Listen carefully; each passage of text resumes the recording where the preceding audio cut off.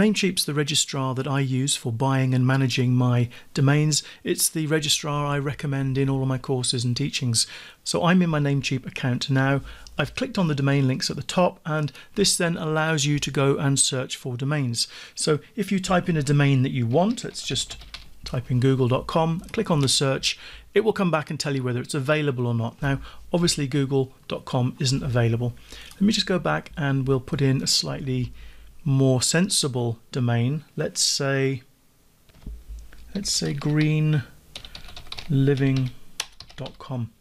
Now the problem is domains have been sold for a very long time, and most of the domains you think of will probably be taken. You can see Green Living is taken.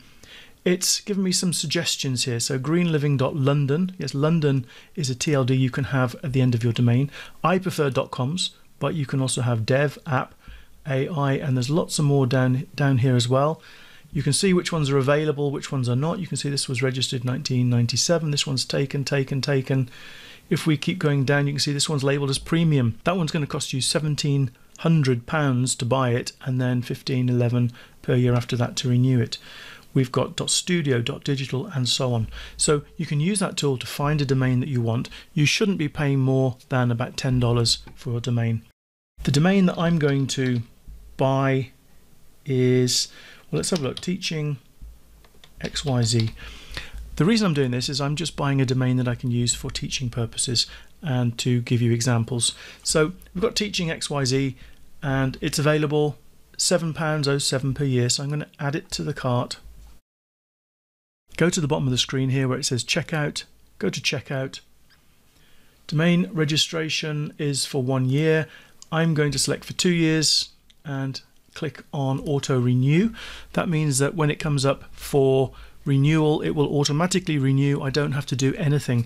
The only thing you need to make sure you have is that in your Namecheap account you have some money in your account so that renewals can take place. You will get notified when a renewal is coming up, and you can go and check to make sure you have some money in there, or just go in and pay for the renewal.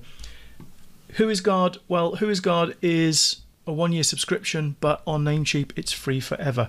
So we've got it enabled and we've got it auto renewed. Don't need to buy anything else on this page.